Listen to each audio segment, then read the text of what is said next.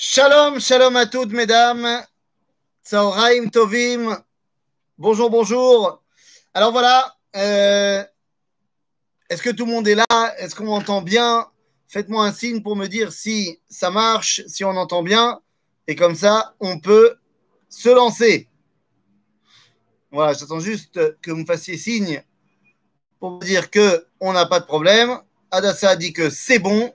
Alors, c'est bon. Yalla. Alors, c'est parti, les amis. Tzaoraim tovim, désolé pour ce matin. Voilà, qu'est-ce que je te dise? Zoom, c'est sympathique. L'école, c'est sympathique aussi. Mais quand tu as tous les zoomim de l'univers en même temps, qu'est-ce que tu fais? Qu'est-ce que tu fais? Moi, je te le demande. Donc, Bekitsour, voilà. On va se retrouver pour une petite étude sur Yom Kippourim. Pour ceux qui auraient envie de suivre également le cours d'après, c'est-à-dire le cours de 6 heures, sachez que ça ne sera pas le même shiur. C'est-à-dire donc, vous pouvez enchaîner, si vous voulez faire un marathon de Yom Kippour, ça ne sera pas le même cours du tout. Alors allons-y. Allons-y, c'est parti. Yom Kippourim. Yom Kippourim. Quelle est la mitzvah principale de Yom Kippour? Quelle est l'ambiance la plus importante de Yom Kippourim? Eh bien, les amis, la mitzvah centrale de Yom Kippour, n'en déplaise à tous les pratiquants de la halacha, dont je fais partie, la mitzvah principale de Yom Kippour, c'est bel et bien de manger pendant Yom Kippour. Ouais, je ne suis pas encore tombé sur la tête. La mitzvah principale de la journée, c'est bel et bien de manger. Alors, maintenant que j'ai balancé ça comme cotérette, comme introduction, venez, on va rentrer dans le vif du sujet. Comme d'habitude, j'ai envie de te dire, quand tu veux comprendre à quoi ressemble une fête dans le judaïsme, regarde les tfilotes qui ont été mis en place par nos sages durant cette fête. Et c'est pour ça que je vous invite à voir quelle est la paracha qui va être mise en place pour être la paracha de Yom Kippourim. Qu'est-ce qu'on va lire? Alors évidemment qu'on va lire Seder HaAvoda. Le Seder HaAvoda que Aaron HaKohen devait faire dans le désert, Beseder. Mais la question que je pose, c'est pourquoi est-ce qu'on commence dès le début de la paracha de Acharemot? C'est vrai que le Seder HaAvoda de Aaron, donc du Kohen Gadol, Yom Kippourim, c'est dans la paracha de Acharemot, mais pourquoi commencer dès le début de la paracha? Il semblerait que le début de cette paracha est la clé pour comprendre notre travail à Yom Kippourim. Alors, je rentre dans le vif du sujet, je rentre directement, dans la paracha.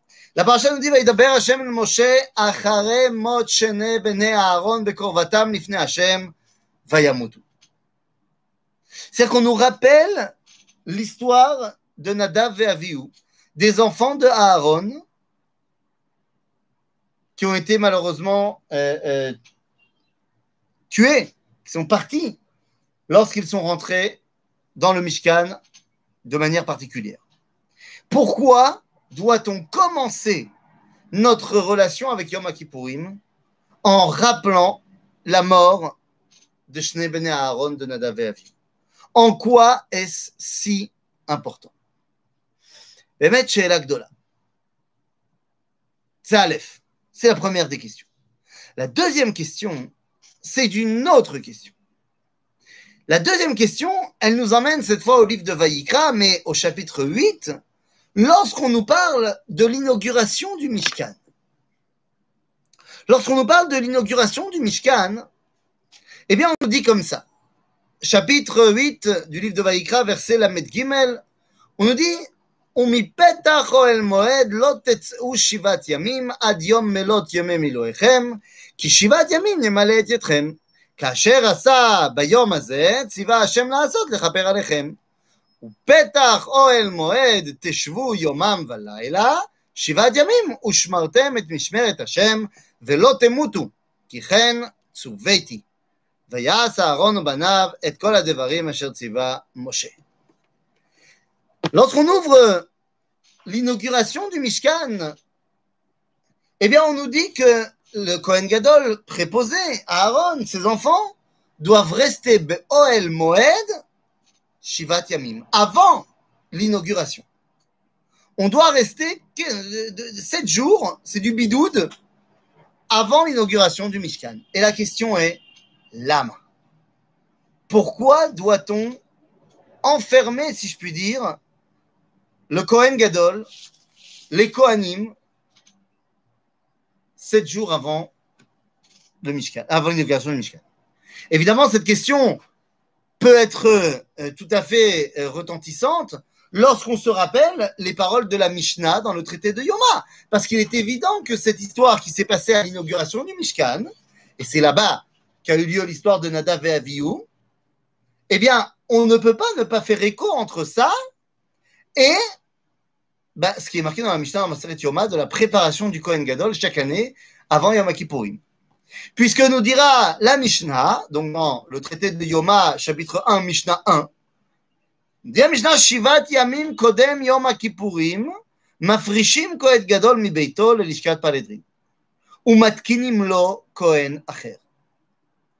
C'est-à-dire qu'on est en train de nous expliquer que le Kohen Gadol, chaque année avant Kippour, lui aussi, 7 jours, il est sorti de son quotidien et il est mis en bidoud. Il y a donc forcément un lien entre l'inauguration du Mishkan, entre le Kohen Gadol qui part en bidoud. Quel est ce lien, Rabotai? Comment est-ce qu'on doit comprendre toute cette histoire? Mais les amis, venez, on va rentrer véritablement dans ce qui est en jeu durant Yom Kippour, chaque année, et cette année peut-être encore plus que toutes les autres années.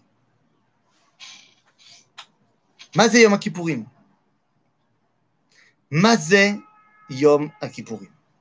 Qu'est-ce que c'est? Les amis, comme ça, il est prêt à entrer dans le 8e jour. C'est-à-dire qu'il faut d'abord comprendre de quoi on parle. Alors, puisque Laurence, tu l'as lancé, viens, je vais rattraper ça au vol. Comme vous le savez, le monde a été créé en 6 jours. Le monde a été créé en 6 jours qui sont révolus. Les 6 jours de la création sont finis.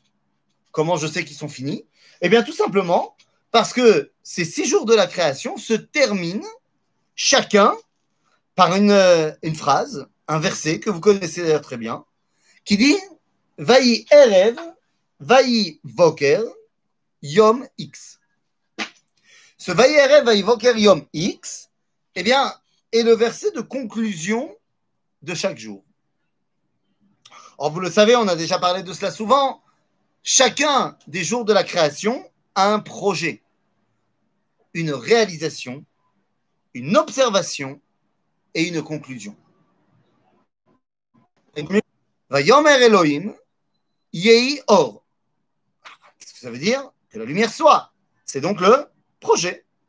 Ensuite, on nous dit Vayehi Or. Vayehi Or, c'est donc la réalisation. Ensuite, on nous dit Vayar Elohim et Or Kitov. Dieu a vu que la lumière était bonne. Vayi Erev, Vayi Boker, Yom Echad. Houston, Boker, Yom Hashishi. Le 6e jour de la création est donc terminé.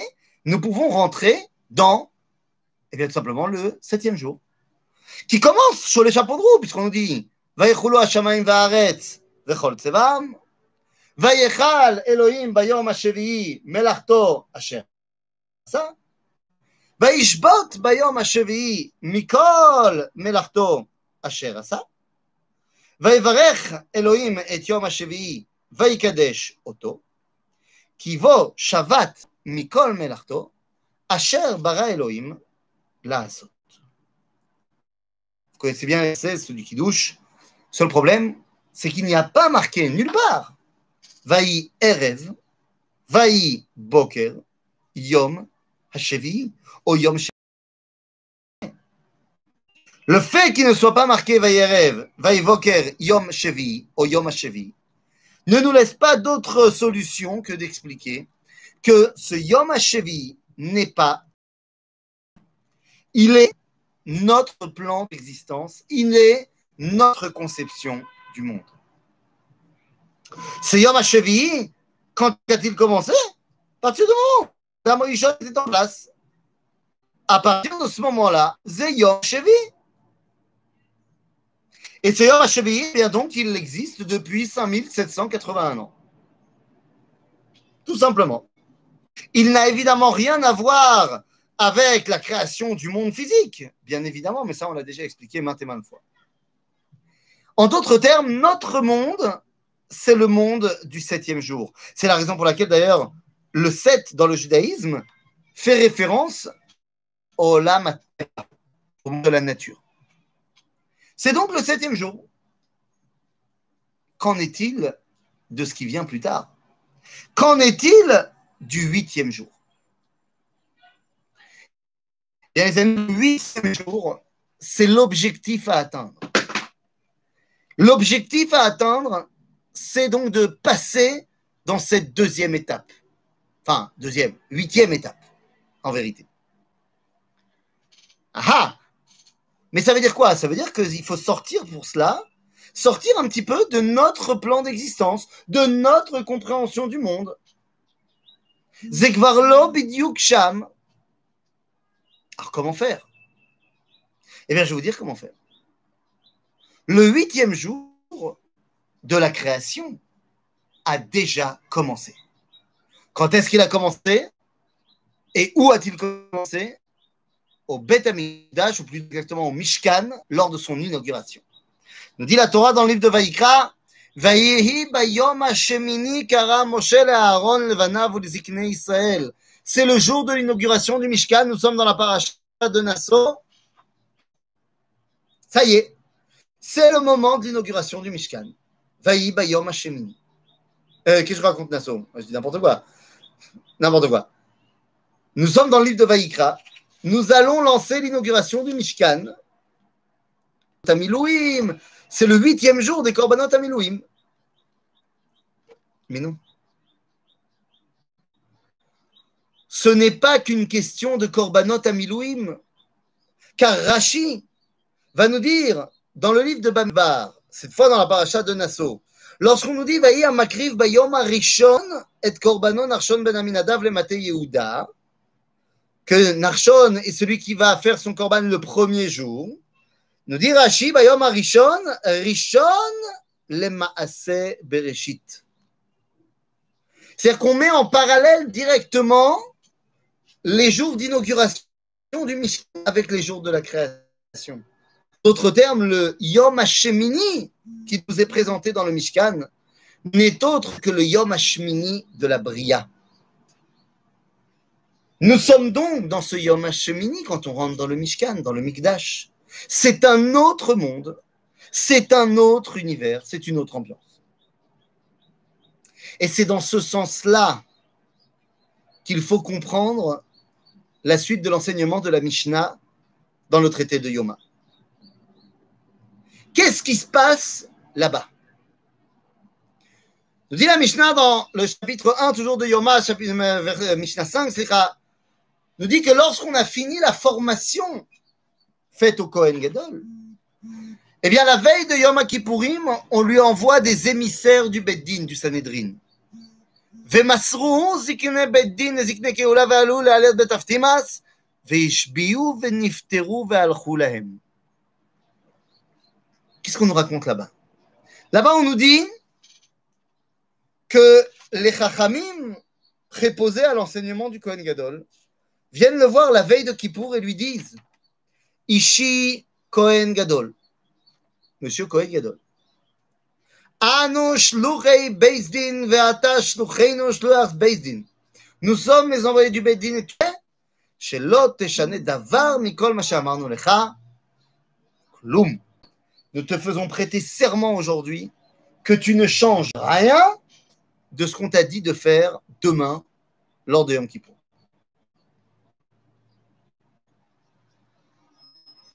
Mazé Asipour Azé. Qu'est-ce que c'est que cette histoire? Pourquoi est-ce que le Kohen Gadol aurait-il envie de changer? Je ne te parle pas de l'époque où les Kohanim étaient des pourris. La Mishnah nous parle d'un cas idéal, d'un enseignement perpétuel. Quand les Kohanim sont des pourris, c'est une chose, mais ça marche aussi cette Mishnah quand les Kohanim ne sont pas pourris. Donc qu'est-ce que ça veut dire? Pourquoi est-ce que le Kohen il aurait envie de changer? Eh bien les amis, il faut comprendre la chose suivante. Les Kohanim, le jour de Yom Kippour, vont réaliser ce que la Torah de Moshe leur demande de réaliser. Or, la Torah a été donnée pour être mise en pratique po. Po, c'est-à-dire Baolam Hazé, c'est-à-dire dans le 7e jour de la création. Le 8e jour, c'est un autre univers. Et lorsque le Kohen va rentrer dans le 8e jour, son risque, c'est de ne plus vouloir. Évidemment, on a déjà parlé, vous vous rappelez de cette légende fausse qu'on nous apprend au GAN, à l'école, où vous voulez. Cette histoire que le Kohen Gadol, on lui a accroché une chaîne au pied lorsqu'il devait rentrer dans le Kodesh HaKodashim. Quelle bêtise. Tout d'abord, il est interdit de faire rentrer une chaîne dans le Beth Amikdash. Car on n'a pas le droit de rentrer du barzel dans le Beth Amikdash. Première des choses. Mais allez, disons que ce n'est pas une chaîne, c'est une corde. Le problème, c'est que cette corde n'est marquée nulle part dans le Talmud. À aucun moment, le Talmud nous dit que le Kohen Gadol était rattaché à une corde. Mais vous savez quoi? Disons qu'il est rattaché à une corde. Lorsqu'il rentre dans le Kodesh HaKodashim, on a peur qu'il y meure. Sauf que là encore, ce n'est jamais arrivé. L'anime était corrompu, Tzdukim, et qu'il ne respectait pas l'enseignement de la Torah, et qu'en conséquence, Lo hayu mesaimim et shnatam, c'est-à-dire qu'il fautait lorsqu'il rentrait dans le Kodesh HaKodashim, et en conséquence, ils ne terminaient pas leur année. Kippour, et la punition, c'est qu'ils ne terminent pas l'année. Ça veut dire qu'ils ne meurent pas quand? Bah, pas à Kippour. Personne n'est jamais mort à Kippour. Mara va donner un exemple d'un des Kohanim qui est sorti 3 jours plus tard. Donc, on est mort à Kippour. Nulle part, eh bien, on voit qu'un Kohen va mourir le jour de Yom Kippour. Mais tu sais quoi? Disons qu'il meurt à Kippour. Disons qu'il meurt parce que le Kohen Gadol, il a des clochettes sur son habit. Et comme il a des clochettes sur son habit. Et comme il a des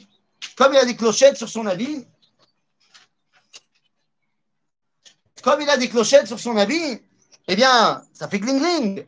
Et que donc, si, durant, je sais pas moi, une durée d'une demi-heure, 3/4 d'heure, j'en sais rien.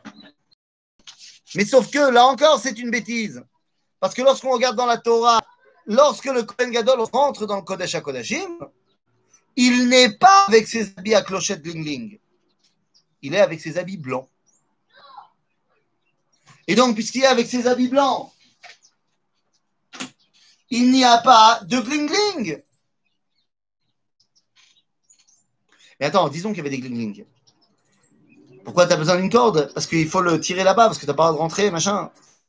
Sauf que si jamais il meurt, chose qui est arrivée encore une fois, je le redis, mais si jamais il meurt, alors il s'appelle Met Mitzvah, et chacun peut rentrer dans le Kodesh HaKodashim pour l'en sortir.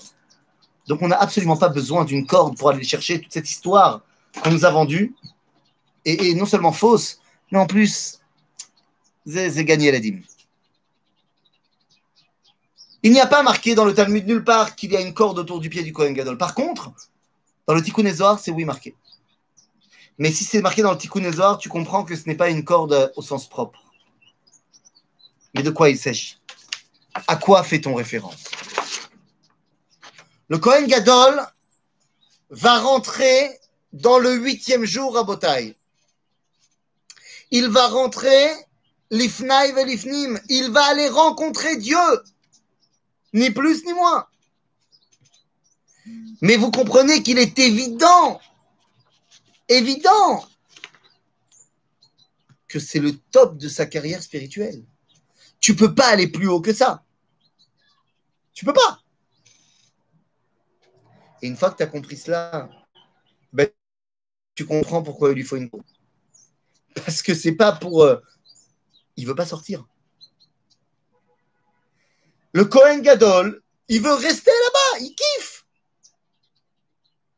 Il kiffe total là-bas. Pourquoi tu veux qu'il sorte? Il est dans un univers où il est en contact sans écran avec Ribono Shel Olam. Pourquoi tu veux qu'il parte? Izmashbi'im anu otra.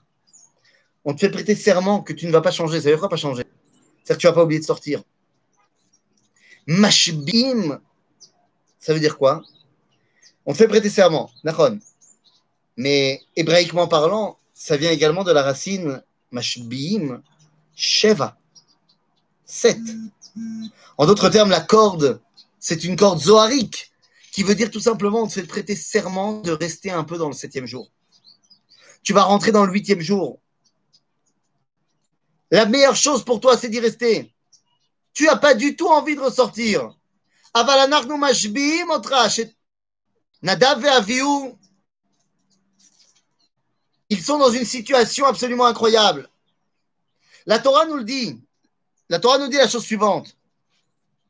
ויבוא משה ואהרון אל אוהל מועד ויצאו ויברכו את העם וירא כבוד השם אל כל העם ותצא אש מלפני השם ותאכל את המזבח על המזבח את העולה ואת החלבים וירא כל העם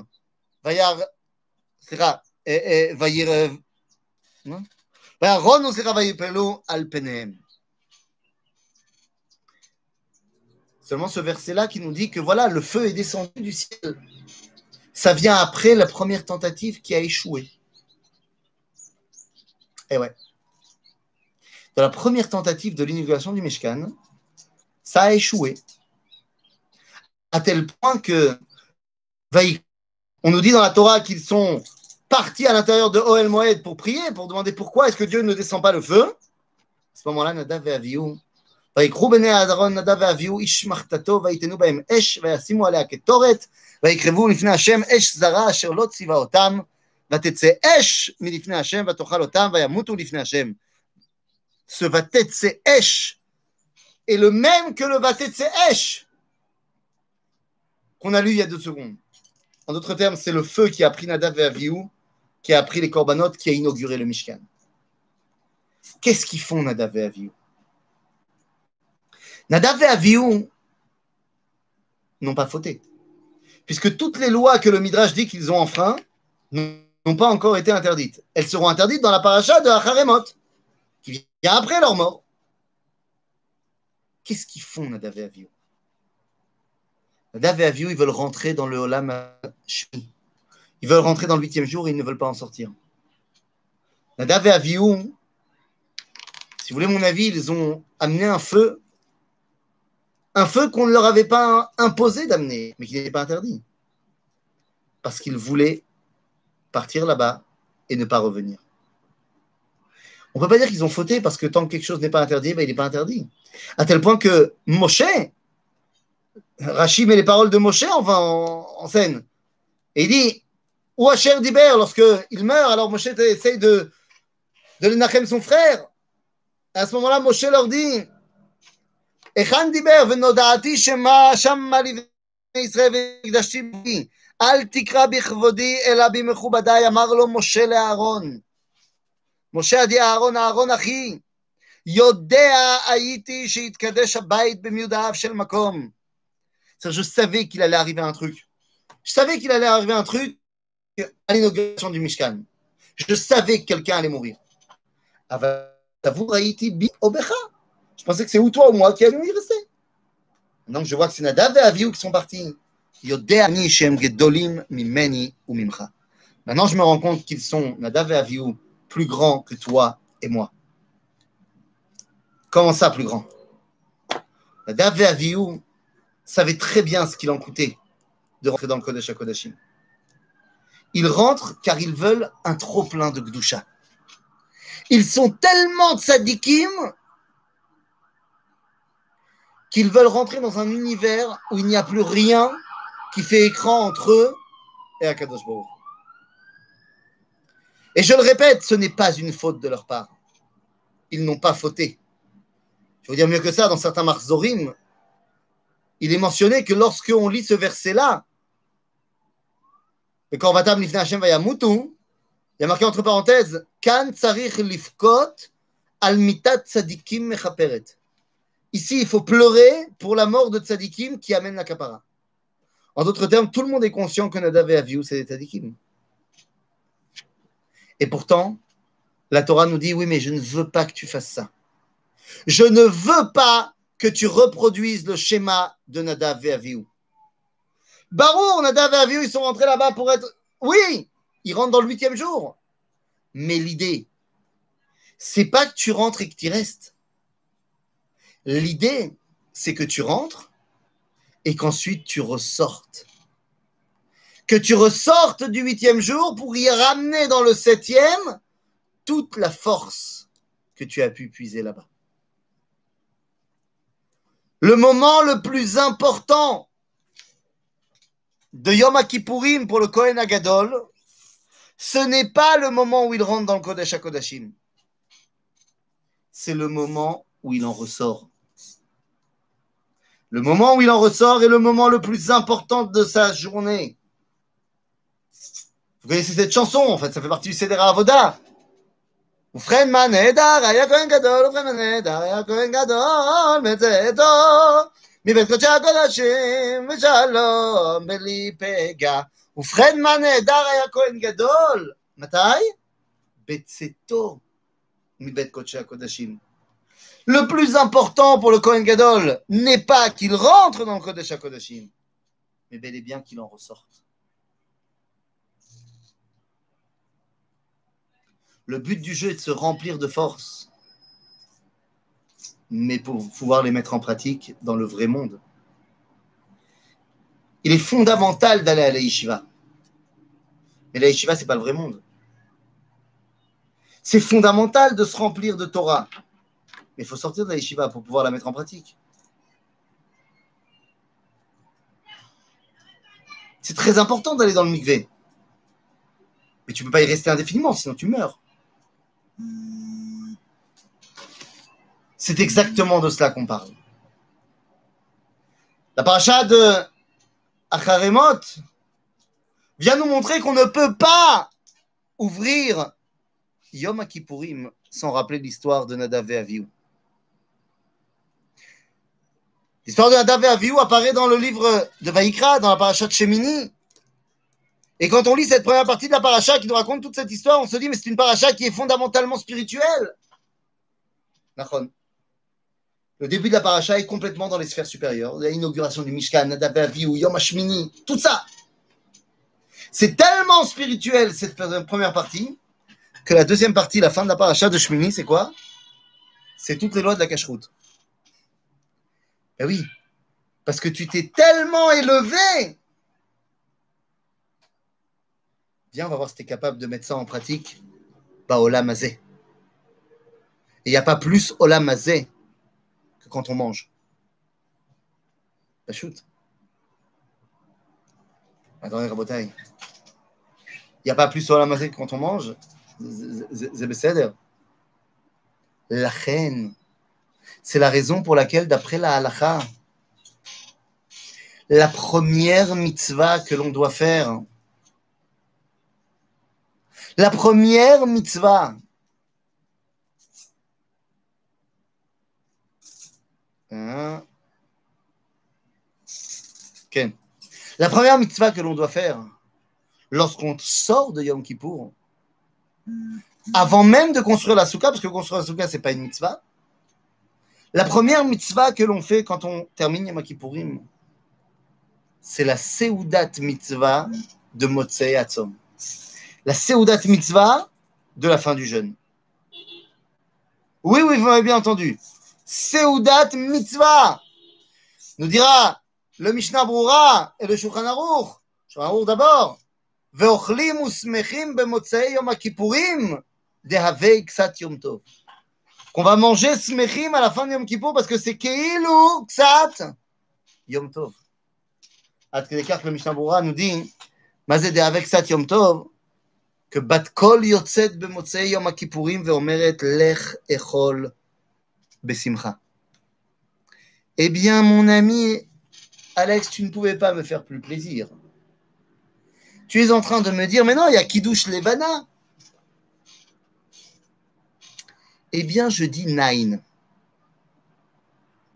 Je dis nine. Kiddush Levana, mon coco, on ne le fait pas à Yom Kippour, enfin, c'est Yom Kippour, sauf si on n'a pas le choix, mais on doit le faire à Motzei Shabbat Shuvah. Si c'est déjà la date qu'il faut. Si c'est pas la date qu'il faut, tu peux le faire Motzei Kippour, mais tu n'es pas obligé, sinon tu le feras le Motzei Shabbat d'après. Mais a priori, il faut faire à Motzei Shabbat Shuvah. Pourquoi est-ce qu'on s'est habitué à le faire à Motzei Kippour? C'est une erreur. C'est parce qu'on s'est habitué à faire Kiddush Levana après Tisha B'Av et on l'a pas fait le Shabbat avant Tisha B'Av parce qu'on était genre en mode Teshat Hayamim, donc on n'est pas super saméar, donc on le fait pas. Et donc comme ça ressemble à Kippour, on jeûne pareil, machin, nanana, et que donc à Tisha B'Av on avait l'habitude de pas faire Kiddush Levana avant, mais après seulement, on s'est habitué à le faire pareil pour Kippour, comme si Kippour c'était un jour de deuil, comme Tisha B'Av. Ce n'est pas le cas du tout. Donc, non, Kiddush Levana, c'est pas la première mitzvah qu'il faut faire après Kippour.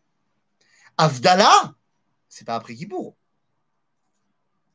La Havdalah, c'est pendant Kippour. C'est-à-dire que la Havdalah, c'est ce qui te permet de sortir de Kippour. Donc, c'est-à-dire que tu commences la Havdalah, c'est encore Kippour, tu la finis, c'est plus Kippour. Quel genre de force le Kohen va chercher dans le Kodesh HaKodashim? Oh, et ces questions. Et ces She'ela Tova. Dis-moi, on s'est jamais demandé quand est-ce que Kadosh Baruch Hu, il est vraiment avec nous? On s'est jamais demandé, non, mais Bémet à ta peau. Bémet à ta peau. Voilà ce qu'il va nous chercher. Il va nous chercher la vadaout. Il va nous chercher l'évidence que Dieu est avec nous. Il va tout simplement nous ramener un petit peu de la nochechut Elohit, un petit peu de la présence divine. Notre monde est un monde plein de sfekot. En simcha ka'atarat sfekot. La plus grande joie, c'est lorsqu'il n'y a plus de safek. Lorsque le Kohen Gadol sort du Kodesh HaKodashim, je ne peux pas te dire comment, parce que je n'étais pas là. Mais je peux te dire simplement que quand il sortait du Kodesh HaKodashim, les gens savaient. Et il n'y a pas de plus grande force que celle-là, de savoir que Ataï m'a dit. Pas de le dire, pas de l'étudier, de le savoir. C'est ça que le Kohen Gadol nous emmène. Et donc, lorsque tu viens et que tu dis, mais attends, tout le Yom Kippour, en fait, l'idée, c'est que tu puisses arriver à Motzei Yom Kippour.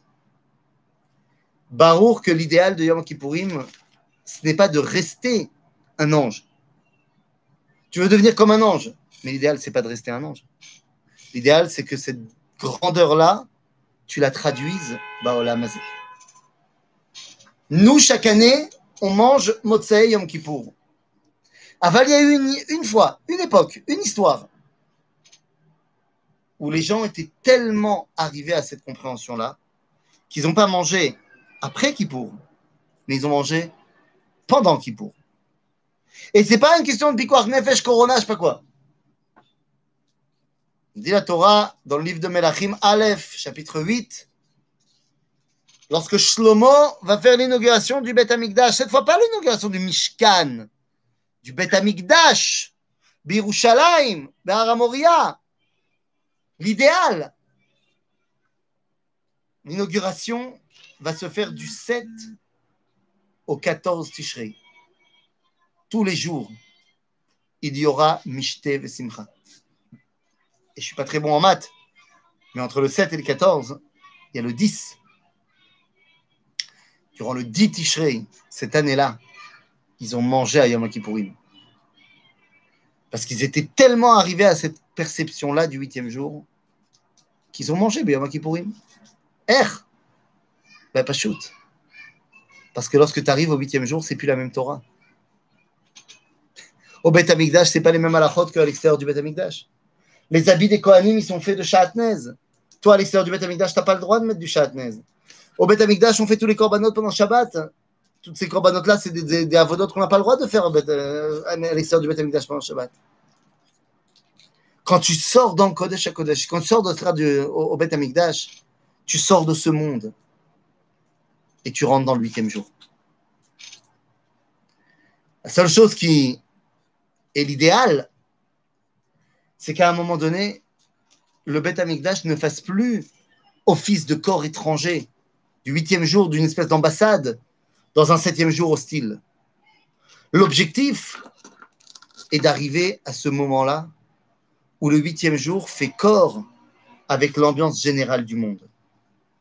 Et à ce moment-là, eh ben, le corps n'est plus obligé de se battre pour rejeter ce corps étranger. Et le Beth Amikdash devient donc une osmose qui grandit avec le monde. C'est ce qu'on dit, qui beiti beiti tefila yikareh lechol ha'amim, c'est de cela qu'on parle. C'est Yom Kippourim. Yom Kippourim, c'est donc le moment où je vais rencontrer la source de vie pour en ressortir. Pour en ressortir, pour pouvoir redonner au monde ces forces-là.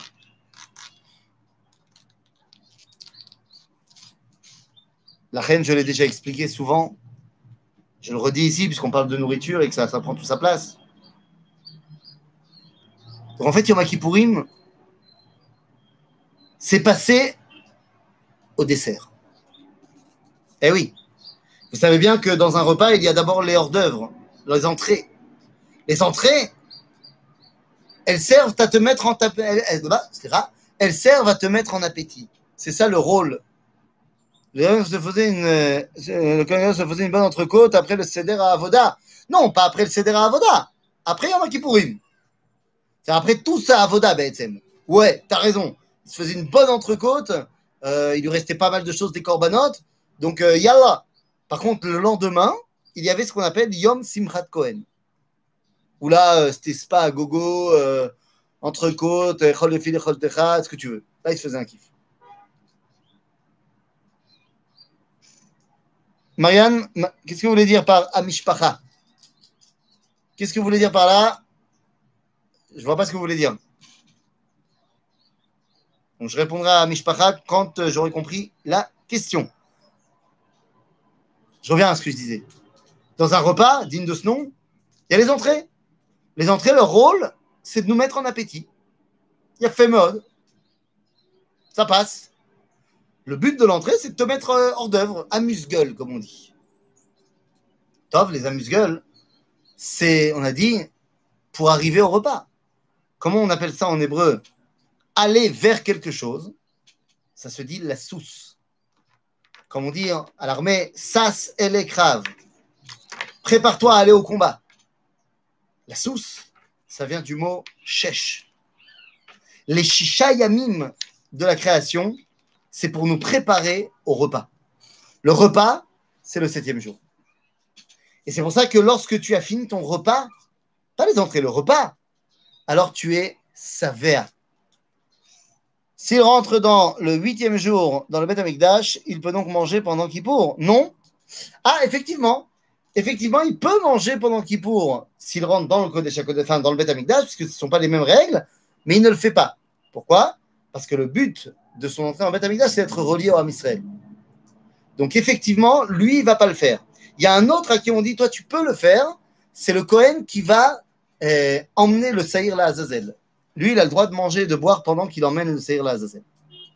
Mais Kitsour, quand je fais mon repas, à la fin du repas, j'ai fini de manger, je suis rassasié. C'est-à-dire, j'ai rempli le nombre de calories que j'avais besoin de remplir, je suis bien, je suis rassasié. Comment on dit être rassasié en hébreu? Lisboa. Ça vient du mot Sheva. C'est à Olamazé. Sheva. Mais une fois que je continue à manger, que je rentre dans le Kodesh, dans le Beth Amikdash, quand j'amène le dessert, je grossis. Parce que je prends plus que ce que je ne peux contenir. À grossir, c'est mashmin, c'est hashmone. Et puis à ce moment-là, j'en peux plus, je ne peux plus bouger sur ma chaise. Je suis obligé d'ouvrir le bouton de la ceinture. À ce moment-là, on amène les petits encens. À l'époque, ça s'appelait Mugmar. Et ça s'appelle dans la Mishnah Sha'ashua. Le kiff. Sha'ashua Zemilashon Teisha. Pour finalement m'endormir dans le bonheur total. Et à ce moment-là, vers Asiri, il est Kodesh. Et j'arrive à ce qu'on appelle à Osher. Et là, je suis bien. C'est exactement de cela dont on parle. Yom Kippourim, c'est le moment où je rencontre la source de vie, où je me rattache aux forces les plus idéales de la création, pas pour rester dans un monde théorétique, mais pour les ramener ici, Baolam Azé. Viendra un temps où effectivement, je m'élèverai suffisamment où je pourrai également élever ce qui pour l'instant m'est interdit. Il y a pour l'instant des choses qui me sont interdites de manger et de faire. Baolam Hashvi'i. Aval Baolam Hashmone. On dit la Gemara dans Masechet Nida que la atid lavo mitzvot betelot. Bah, c'est betelot. Ça ne veut pas dire qu'on va les annuler, mais elles sont betelot beshishim. Elles sont annulées au 60e par rapport à l'immensité de notre relation avec Dieu, telle qu'elle sera dans le 8e jour, telle que le Kohen Gadol, il le vit quand il rentre dans le Kodesh HaKodashim. En d'autres termes, nous devons une telle reconnaissance envers les Kohanim Akdolim de toutes les générations qui non seulement sont rentrés là-bas, mais qui ont accepté de sortir pour nous rendre à nous la force nécessaire pour continuer notre élévation vers Akadosh Baruch Hu. La mitzvah de Yom Kippourim, c'est donc bel et bien de manger. Pour l'instant, après la fête. Mais Be'ezrat Hashem viendra un temps où on construira le Beth Amikdash. Et peut-être qu'à ce moment-là, on pourra faire comme Shlomo à son époque. Et qu'à l'inauguration du 3e Beth Amikdash, eh bien là aussi, on ne jeûnera plus à Yom Kippourim. Et à ce moment-là, notre relation avec Akadosh Baruch Hu sera pleine, entière et sans écran. En attendant, je n'ai plus qu'à vous souhaiter un Chag Sameach. Et à ceux qui veulent continuer, dans 10 minutes, vous avez une petite pause. Prenez-vous un thé et on revient dans 10 minutes pour un autre cours. Mais aujourd'hui, comment ramasser ses forces sans le Kohen? D'abord, toi, tu es Kohen. Mais plus sérieusement, aujourd'hui, comment on fait? Eh bien, on ne fait pas. Tu as raison. Aujourd'hui, on a un problème. Alors, on essaye. Comment on fait? On se comporte comme le Kohen Gadol dans le Kodesh HaKodashim, c'est-à-dire qu'on se comporte comme un malach. On essaye de se détacher complètement des contingences de Olam Hazé. Tu ne manges pas, tu ne bois pas, tu ne te laves pas, tu ne te mouvoies pas parce que tu n'as pas de chaussures en cuir et tu ne vas pas avec ton mari. En d'autres termes, tu essayes de cesser complètement d'être Baolam Hashevi. Mais c'est Keilou.